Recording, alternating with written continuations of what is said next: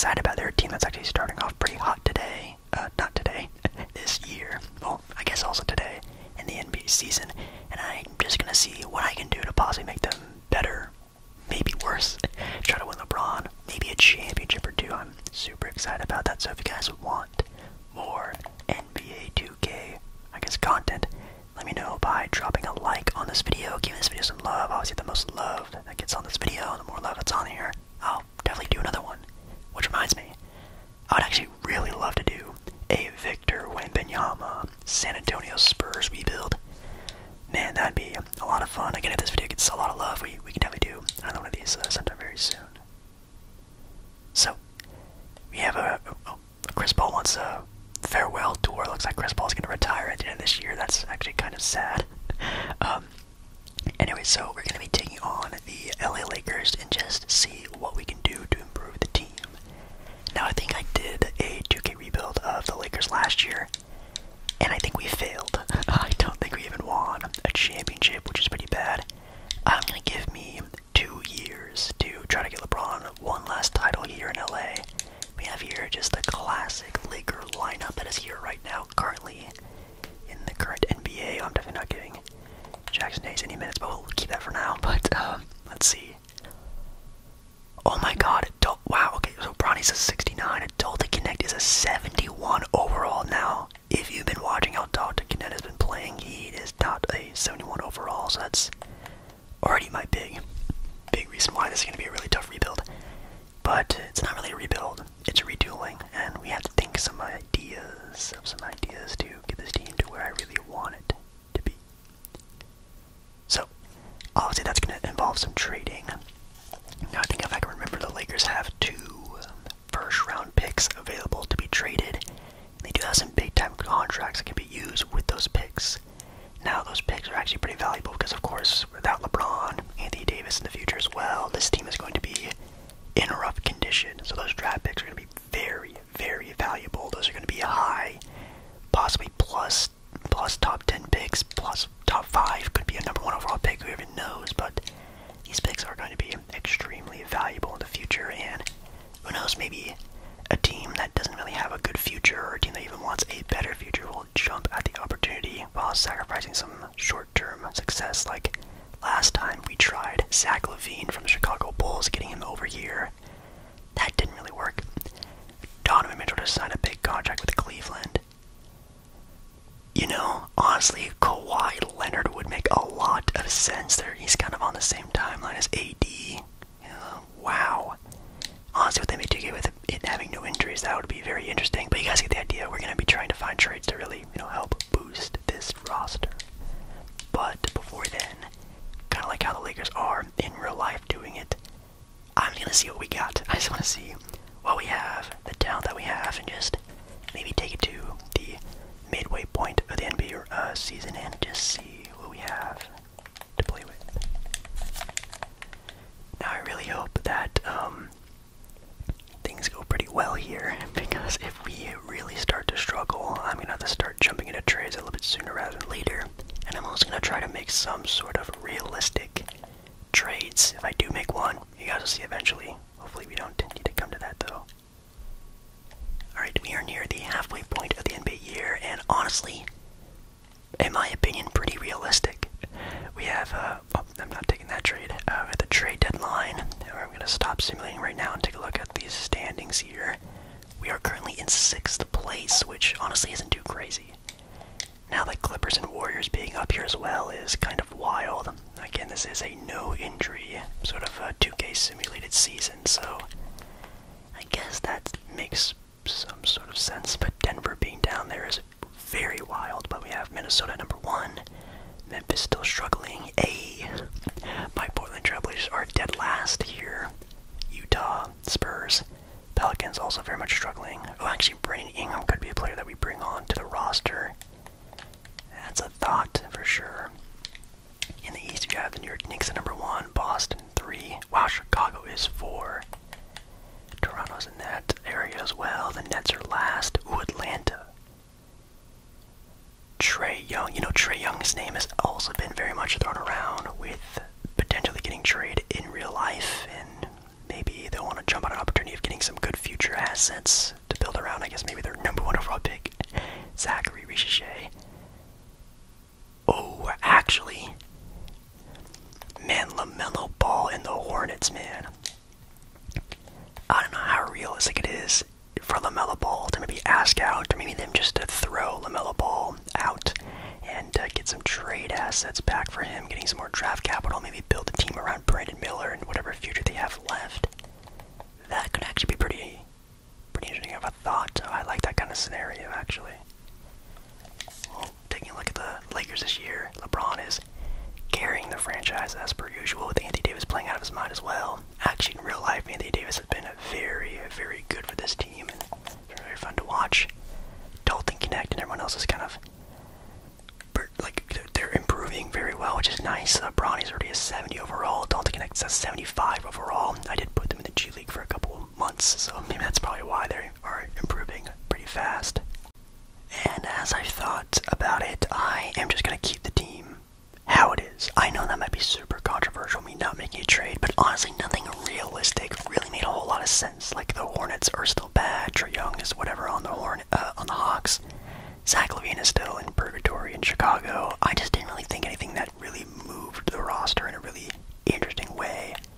Maybe I'll make a move during the offseason. Actually, very surprised, dude. That Kid Cunningham won Most Improved Player. That's another player that's kind of in the trade rumor mill a lot, but again, just doesn't really make a lot of sense. I think this offseason, though, we're going to make a big splash.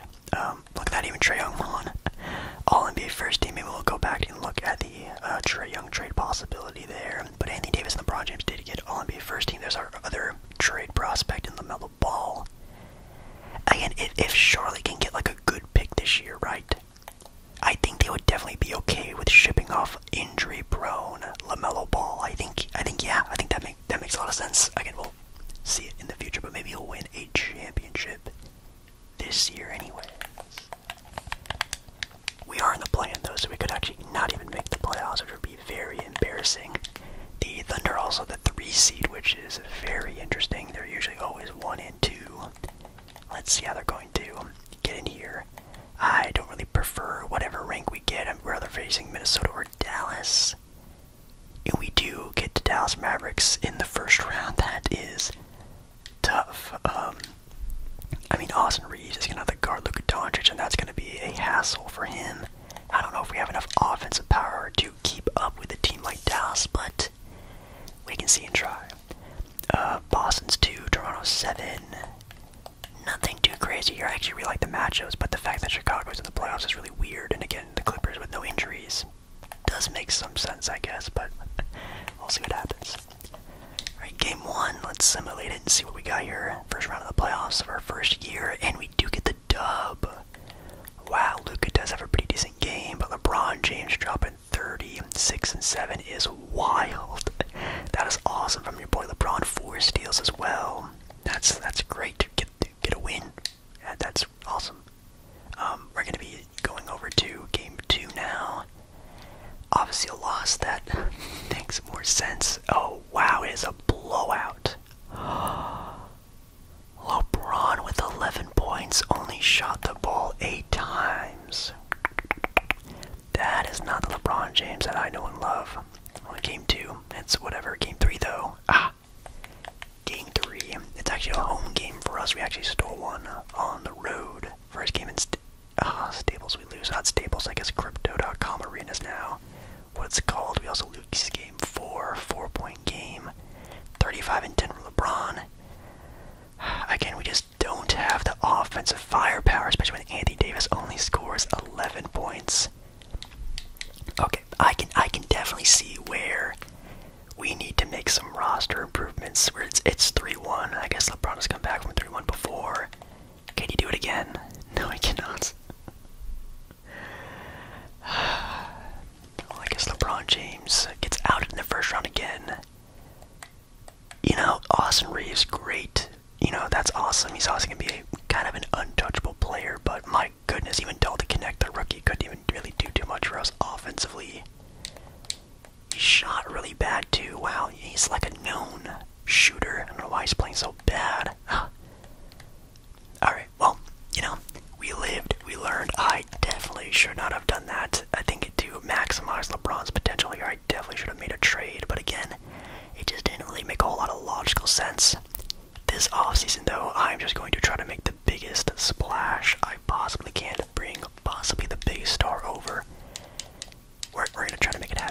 let's simulate the rest of the playoffs here. So we got, wow, Golden State moves to the conference finals. We have New York and Boston, though, over there in the East. That's a lot of fun.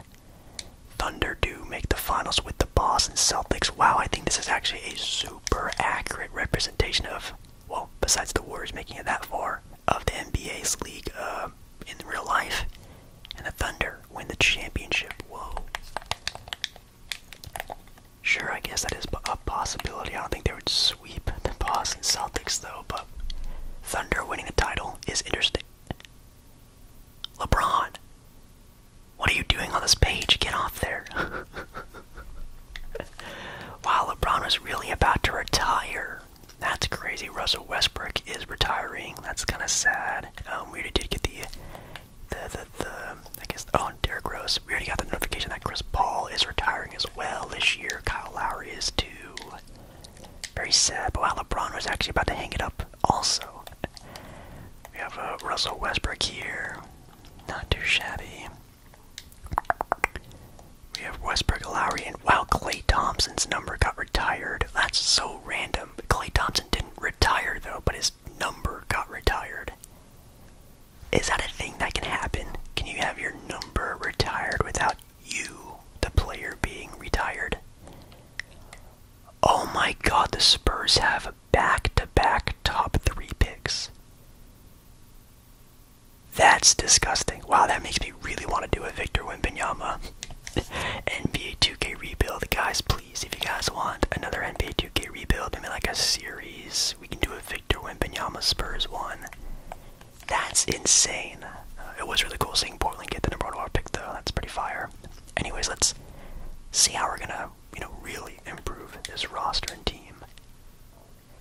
So the foregone conclusion I've come with is 2 options. LaMelo Ball asking out or just getting pushed out of Charlotte, them going full rebuild, building around Brandon Miller and whatever draft pick they have this year, and just really going in on a full new direction. Maybe tired of how LaMelo Ball acts or injuries, play style, I don't know, maybe they just go in a different direction and he gets shipped off back to LA where he wants to go probably. Or Kawhi Leonard in his superstar power just wants to, try to go for a title. Clippers get some draft capital that they lost a lot of in the SGA Paul George trade. But I think I'm going to go LaMelo Ball here. I think it makes a lot more sense. And it even lines up with the future possible for the Lakers, so. And they take it. Awesome. Yeah, LaMelo Ball going back home. Hornets get a really good draft. Well, actually 2 really good draft picks in the future for them. And honestly, I like that a lot. I think this actually makes a little bit of sense. Obviously, a little bit of fantasy. I don't think this would actually happen in real life, but could be a lot of fun. Maybe we'll even try to get Lonzo Ball in free agency. So, starting out our final year, year number 2, with LaMelo Ball at point guard now, with Vando at the 3, Reeves at the 2, LeBron, AD, looking pretty good. We have a almost 80 overall Dalton Connect. He definitely has shot up his potential a lot. We also got Drummond and Tumani Kamara for some defensive anchors on the perimeter and the interior. Don't know how Tumani Kamara was so cheap in the free agency market, but he was. Even Bronny, a very modest 75 overall. Of course, I'm going to be giving him some minutes now that he's developed pretty well. Obviously, you just put your guys in the G League and you give them a little bit of time and minutes in the actual NBA season, they can shoot up pretty high. And overall, like how we've seen from Dalton Connect and Bronny James. I think I'm going to be simulating to the halfway point of the NBA season, just kind of speeding up this second year, just showing you guys how we are as a team, and seeing LaMelo in a Laker jersey is really fire. So taking a look, we're actually second in the NBA West, which I think is actually pretty realistic, having LaMelo Ball and LeBron James on the same team.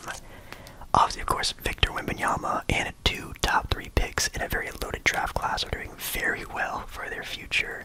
Still have Golden State, Denver, Memphis. The Thunder, the defending champs, are struggling, which is really weird. Utah is at the bottom of the barrel now. We have the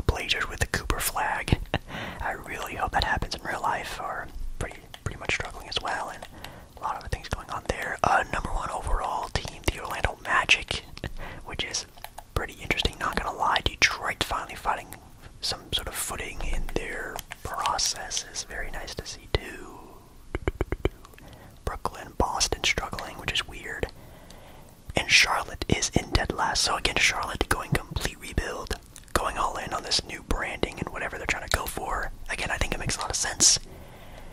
I like it. I like it a lot. I think it works for both teams, and it's looking like both teams are getting what they want.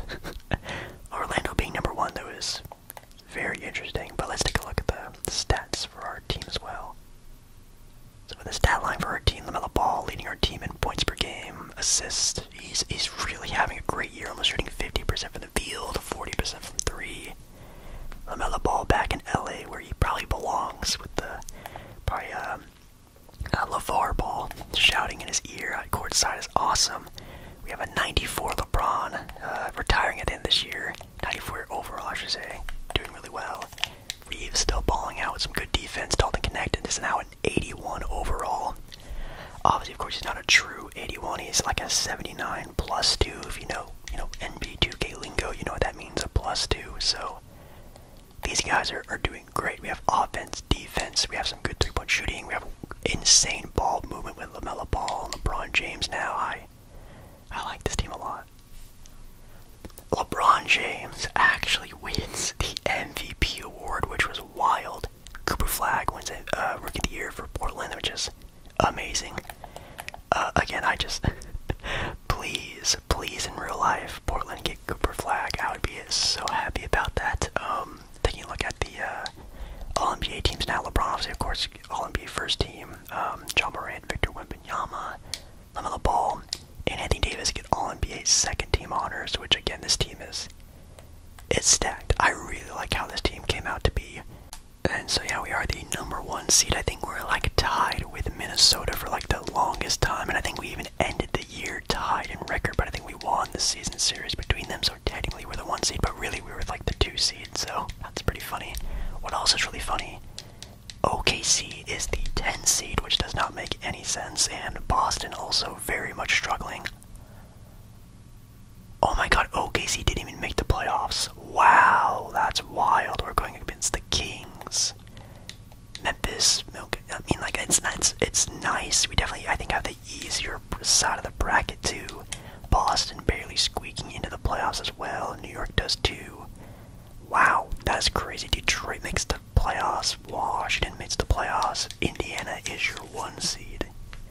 This is already a very crazy simulation. Let's take a look at the Kings series here. I'm not going to be too worried about them. I don't think they made any new additions. They still have, DeMar and Fox, Sabonis, and we lose game 3 though. Wait a second. There we go. 3-4. Don't drop another one. Yeah, there we go. Beat him in 5. Awesome. Wow, LaMelo Ball has a 40-point game, averaging 28 points, 8 assists. Oh my god.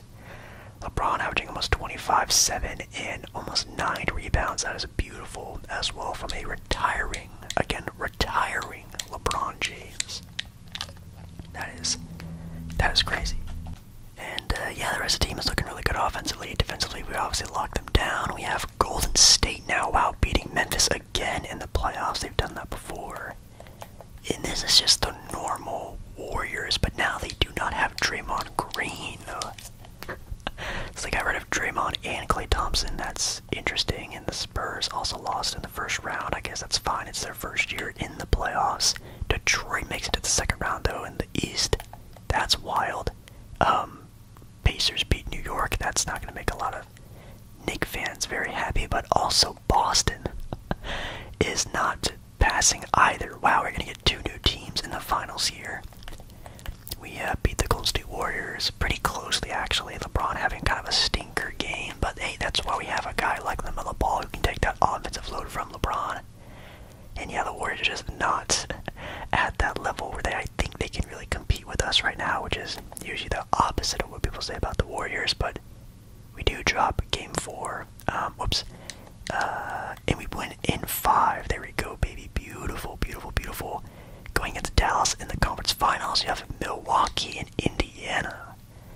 It's still Dame, it's still Giannis. They just have a deeper roster there. That's pretty nice. And for Indy, oh my god, they have Kawhi. Wait, did they trade Kawhi for Pascal Siakam? That's crazy. Okay, well, good luck, Kawhi. Maybe we'll see you in the finals with LeBron, but we gotta get past Dallas first. Winning game number 1. Not too worried about Dallas. else this time around because now we have the offensive power, let alone the defensive power to stop hopefully Luka Doncic, and we do. We sweep him. We have LaMelo Ball, which, now that I kind of think about it, was getting LaMelo Ball kind of overpowered? I actually have no idea. Was that too much of an OP move? I have no idea. We were going up against the, let me show you guys the no cheating rule here. It's still at the 50 difficulty, which is like the normal one. It's always on, normal setting. Anyways, going up against Kawhi Leonard and Tyrese Halliburton in the NBA Finals with LeBron dropping a 40-point NBA Finals game. Let's go. Obviously, LeBron seeing Kawhi Leonard in the finals, he definitely sees that Spurs jersey on him, wants to get some revenge, but it doesn't matter. We already up at 3-0.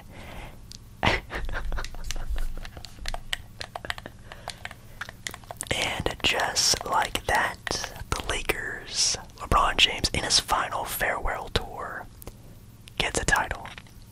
Oh, and an MVP. Oh my god, that is insane. Anthony Davis, the Finals MVP.